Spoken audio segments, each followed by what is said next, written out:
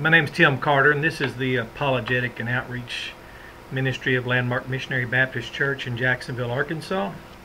And just a few comments about the deity of Christ.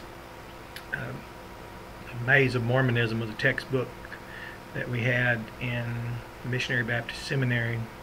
This one, I think, is dated 1979, which, if you've ever been involved with the term switching, the undefined terminology, that's what sustains something like a Mormonism and why it would be so difficult. But if you've ever come out of this, which I was favored to do, then you'd find discussions about Calvinism or Arminianism or Molinism quite charming compared to the depths of darkness and delusion that you can find yourself. But this is very good work. This is from my good old college days at University of Arkansas Fayetteville. This was 1979. In it, it discusses the manuscripts, the evidence of the Bible, talks about the dates, and it's a good book. And here is a little brochure I still have from 1980, warning about the Bible versions, King James Version, and the upcoming feminist version, which this was, I like to keep these things because sometimes these battles come back around, and I've had people quite in a charming manner, not knowingly, but you know, no one knows any more than can know any more than the person assumes they know. So when people talk to me and try to tell me, hey, have you heard about the King James Bible controversy? No, they don't know I've been using the King James Bible since I was 8 years old, I think. Walter Martin's Cult Reference. This is 1981. And I'll just start here, for example. When you open this book, for example, the conversation that I was recently involved in, or I guess it's considered now a new schism. It's actually not a schism at all, but it was about creation, the second verse of the Bible. Before you attend seminary, like myself, before I attended, I'd never heard of something called GAP, G-A-P theory, nor have I heard of old earth. When you get to seminary, then you're taught that something happened here in verse 2, and they go to great lengths to teach you language and great pains. You'll lose a lot of sleep. You'll have charts like this. Your teacher will write for you. Ours did. Ha Yah become, come to be, and cross-reference genomai. So Ken Ham, for example, says that Ha Yah should be was, but if Ha Yah should be was, so should genomai. And of course that would break down terribly in the first chapter of John to say Jesus, or the Word, was flesh, and that would be an imperfect expression in the Koine text, saying the Word was always flesh. It breaks down. It's quite embarrassing. So people who say they need a young earth, they're talking about the soil, the earth itself, the components of the planet, don't have a rationale for why Ha Yah has to be was. It can remain come to be, and they can assert that the earth came to be empty and vacant, or formless and vacant, without contradicting the language. Now, it'll break down even further in a few moments, but the bigger point I want to make is that for apologists, this new topic of a young or old earth it's not on the grid. Again, for example, what begins in these notes in this cult's reference, which Dr. Walter Martin was an early apologist, begins a controversy over the word Elohim and how LDS says God's, World Church of God says God family, and then we get Christian response, even what they say about Ruach, the spirit of Elohim. So these are serious things that are under discussion. Exodus, for example, in Exodus 3:14, and you'll find God told Moses his name, and there's discussion here. Ha Yah is used, and that's something that is a large topic because Jehovah's Witnesses organization says Jesus was created. Of course, all that's ignorance of the language. They don't use the language. they tout their translation, New World Translation, as though somehow the credibility of their translation has something to do with their theology, which that's another bogus assumption. But here in this text, it talks about the Word and what Jehovah's Witnesses say. They accuse or say Jesus was created. So now let's move to the language and why it's so important, because you'll hear, for example, like I said, before you go to seminary, you're probably King James, pre-trib, which what else could we be? It's all over the world. Hollywood even publishes it, fiction novels. You're probably a moderate form of Calvinism of some kind. Even if you just believe security of the believer, religion will accuse you that's Calvinism. So your soteriology is some type of Calvinism. Your eschatology is pre-tribism. Your Bible is the King James, and your view of the earth is 6 days, and you take the date in the notes of your King James English Bible, and it says 4004 was when the world began. Okay, now when you get to seminary, a lot of things will change.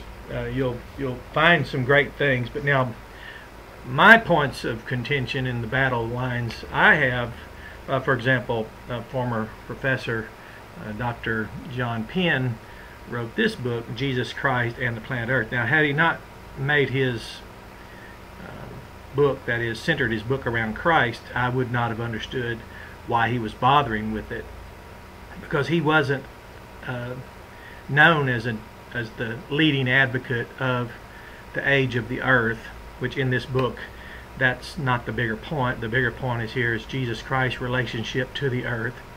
And for me, the Jesus Christ being outside of the earth, and he is not his creation, he is not a part of it, he was not created, and that's why Ha-Yah is so important. We had other advocates who were very much, we learned in Bible in 8 Ages, Dr. John Owen was a staunch advocate, a supporter of GAP, which used the language come to be Ha-Yah, which is correct, and that is determined from the Koine Greek. But since this topic's ongoing now, of course it wasn't here, it was not on the grid for me, and it's still not as an apologist. That is, how old is the material that God fashioned? I'm not age dating dirt. We are, I'm involved in something a little bit that has actual something's at stake if we don't correctly preach Christ, and if we don't reflect him as the one who came to be flesh and dwelt among us.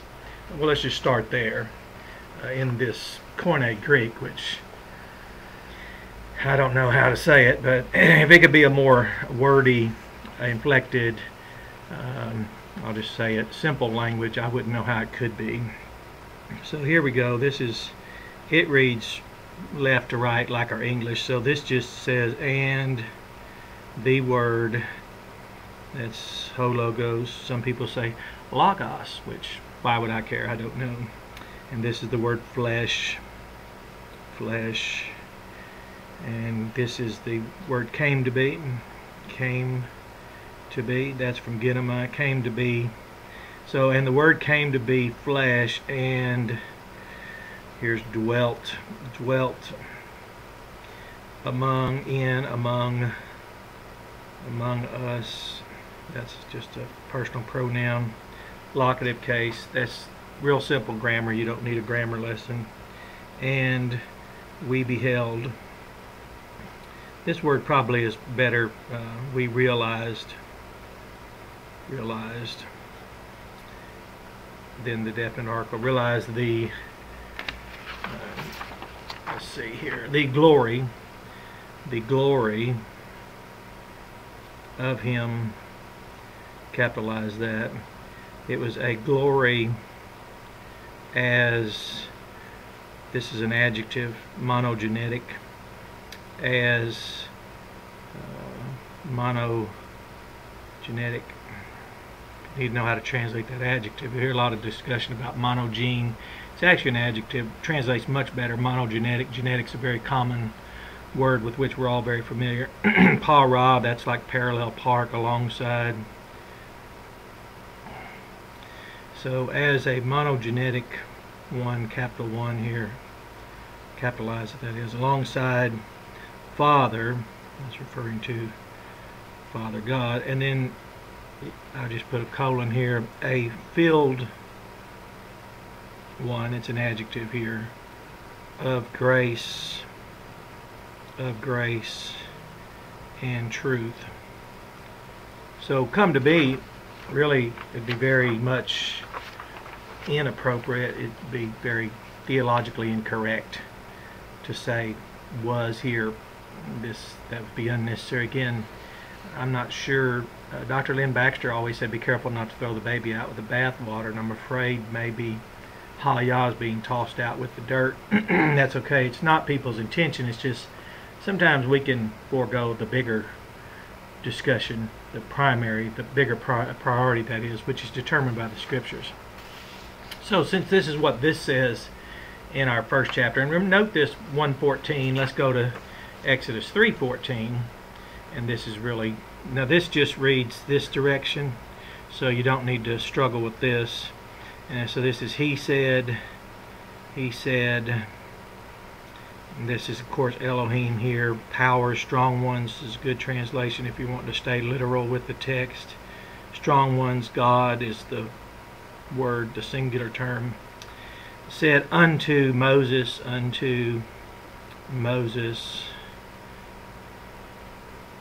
I will become who, this little pronoun here is who, and could be what, which, think back to our text we just answered, what is flesh, who is Jesus, the Word. So when you're looking at Trinity, the doctrine of the Trinity, which makes the age of dirt kind of silly, but nothing's comparable with the nature of God, nothing's comparable with the person of Christ.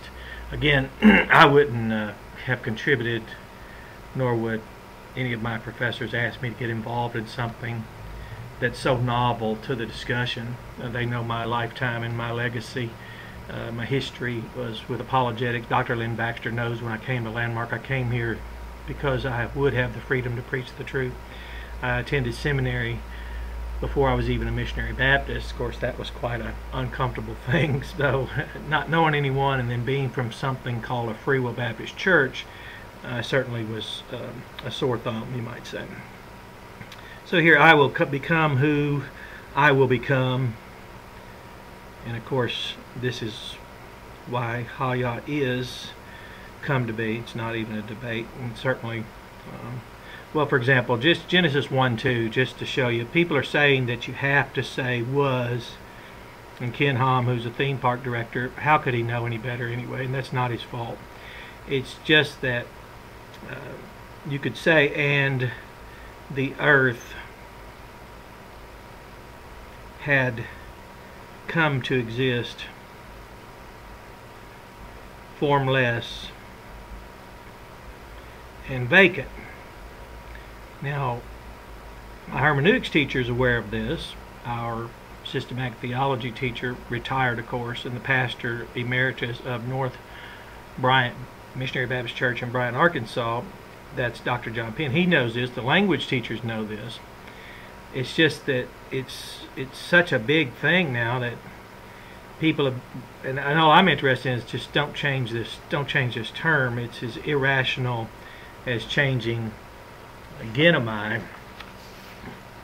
If it's rational to change Hallelujah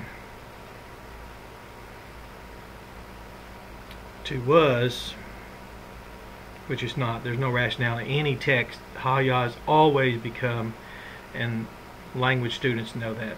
Then it's rational here to say was here. It's just the same. But unless you're a critical thinker, which I was trained to be, and Dr. John Owen, Dr. John Penn, Dr. Randy Murray, Dr.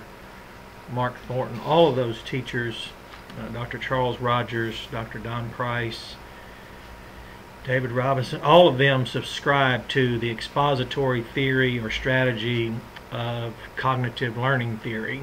And it was a theory that said you present information to students, you engage them in dialogue or activities that allows the learner to read and go view material and then think about it, of course, and then after we practice. It's Dr. Penn called it deliberative practice. If you don't sit down and practice these things, then you'll never master the subject, and you can't come back and produce an interpretation. So I practiced it.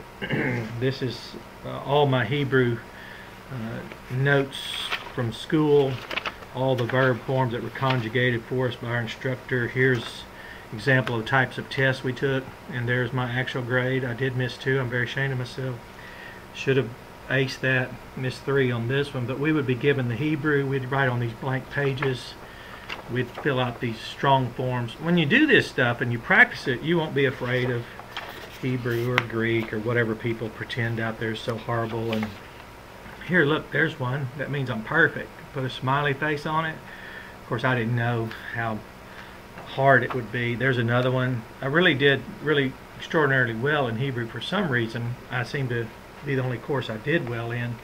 And then I learned the Greek much better with practice. But back to the cognitive learning theory, we were taught to here's the information, review it, think about it, now go practice it. So here, from practice of years and years of practice, I will become who I will become.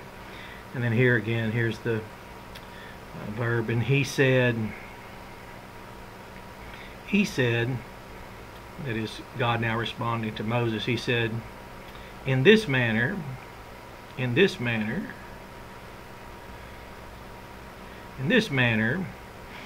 this is a switch here from he said to you will say. It's imperfect. You will say to sons of Israel. And here's Israel. You can recognize Israel. It's so common. What's good about if you really practice these things is you'll correlate these things for yourself as we were taught to do. And you'll see that if, as Dr. Owen said, if you break down in the beginning of the Bible, which again I don't have a concern with age daters of the soil, it's just when someone contradicts what the language says from Genesis all the way to Revelation. Ha-Yah is come to be in the entire Old Testament. Genomai has come to be in the entire New Testament. That's for hermeneutics and apologetics purposes. That is not for translation theory and practice, which is like the name of a movie I recently heard, La La Land Marxism. So he says, you say to the sons of Israel, I will become sent me, and this is Moses talking, I will become sent me unto you all. And that's what he told him to say. So you see, it's too important, this topic, because age dating wasn't even on the grid in apologetics. It wasn't even a topic in 1980, 1979. It was certainly not any banter going on between the... So when it comes to, as we were taught, theology, the greater consequence is not did you pick the wrong age of the earth, but did you do something to the language that won't sustain throughout the entire Bible. Now you're taking credibility away from who it was, the Word here, the Word, who it was, the Word, and then what he became, flesh. So it may sound simple to those of us who find this stuff after deliberative practice, after being trained by people who subscribe to or advocated the cognitive learning theory called expository strategy. And of course I'll cite that and quote those things in there's a second edition of the holistic holism, historic holistic holism interpretive strategy hermeneutics that Dr. Penn developed, and we just simply formatted that. But anyway, this is enough. You just notice that those of us that have been battling in the kingdom work, really age dating of the components of the earth won't really garnish our attention, but the language and irrefutably demonstrating that the Trinity is not subjective and that who Jesus is inadequate to just say deity. He is who this God of the Old Testament said he would become, and flesh is what he would become. So you have a blessed day and enjoy your apologetics and outreach.